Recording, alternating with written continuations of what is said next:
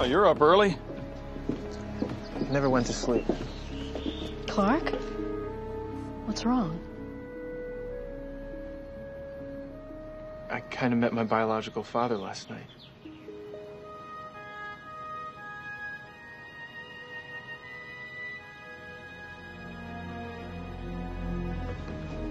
When I heard his voice, it was coming from the ship, but it sounded like it was from my own head.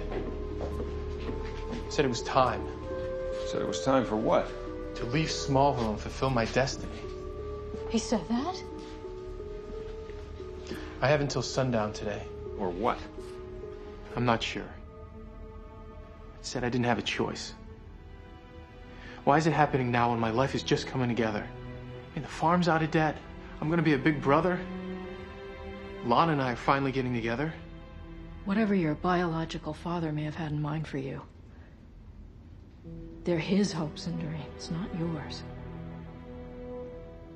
Clark, you choose your own destiny. Nobody can decide that for you, son.